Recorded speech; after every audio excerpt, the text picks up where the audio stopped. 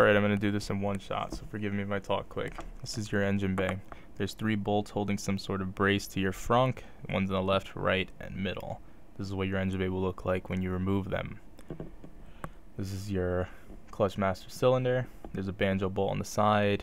The 2 bolts connecting the master cylinder to the firewall are 12 millimeters in diameter. The one holding the banjo bolt is 14, I believe. This is a horrible photo of the interior footwell. Basically, the clutch master cylinder is held in place by a bolt and a pin. Remove the bolt and the pin, and if you've already removed the bolts in the front, then the clutch master cylinder will come out.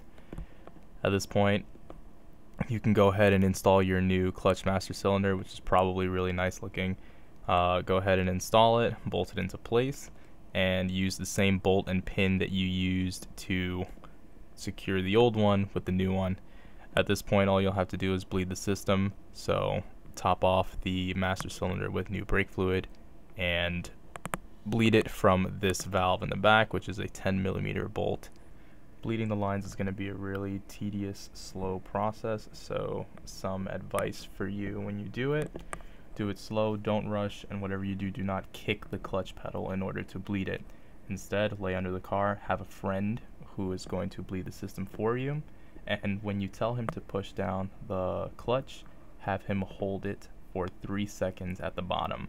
While he's pushing it down, open the valve, have him hold it for 3 seconds, and before he closes the clutch or lets it return to its neutral position, close the valve before he lifts his foot off of it. This will ensure that no more air gets into the system. So you're going to tell him to push down, hold, you're going to open the valve as he's pushing down, and close the valve before he releases his foot off of it. Thanks for watching the video. If you're somehow at this video first, please watch the video instead by the Retro Lab. It's about 13 minutes, but it's pretty in-depth on how to do this project. Once you're done watching that, just watch this video again to supplement your knowledge and get things clearer in your head.